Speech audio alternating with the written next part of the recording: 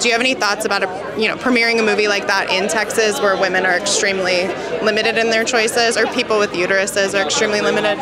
The policies here in Texas are literally terrifying.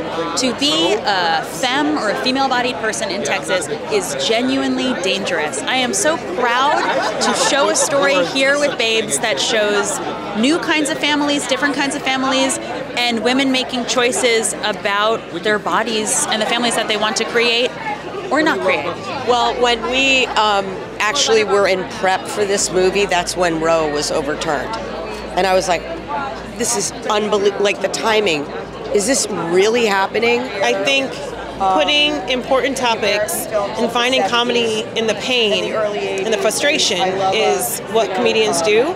We run into the burning building. We don't shy away from it. And I think it definitely not only starts with arts and culture, it stays with arts and culture. And so I just say to anybody that's a creative, just talk about the things you're going through, because it's very important. You think, who wants to hear it?